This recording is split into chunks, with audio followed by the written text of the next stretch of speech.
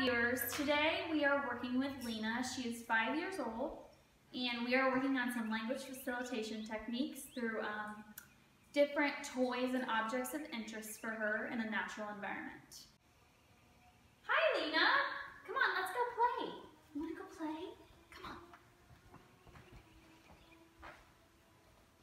Hi Bridget. Today we are going to work on some language facilitation techniques with Lena.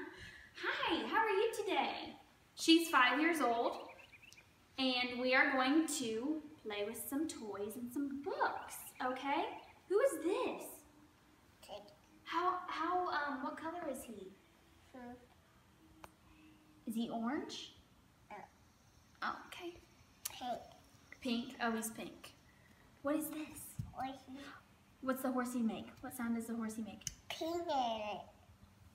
What sound does the horsey make? Pink. Say, neigh! Can you say neigh? Pink.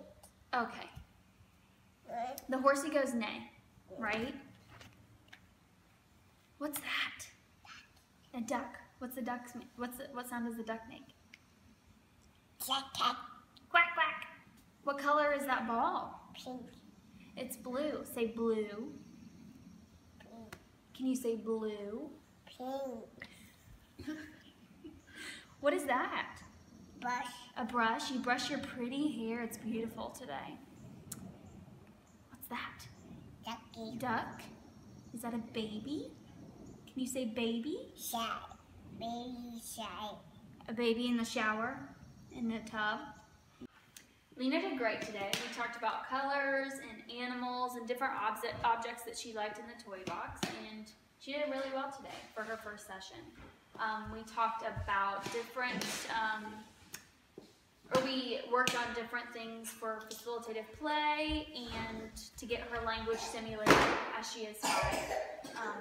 That is something that she'll want when she goes into school this year into kindergarten. So do you have any questions for me? Do you have any suggestions of things we should do at home?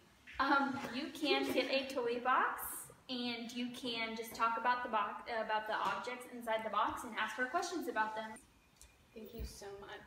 Have a great day. I loved working with her and you.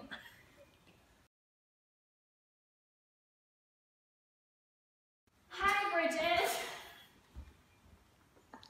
Cut. In the tub. Yeah. What?